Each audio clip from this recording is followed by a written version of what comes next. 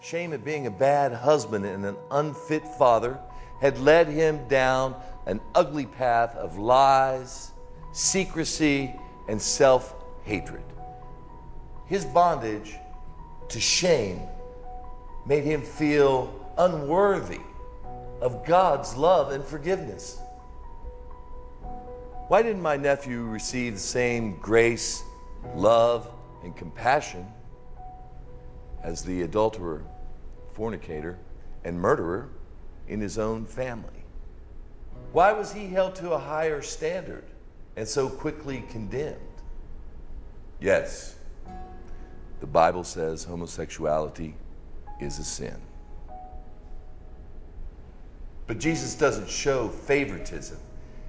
Jesus hates all sin, including hypocrisy, pride, and hatred. Sin is sin. And there are two things that all sins have in common. They separate us from God, and all sins are forgivable if we repent.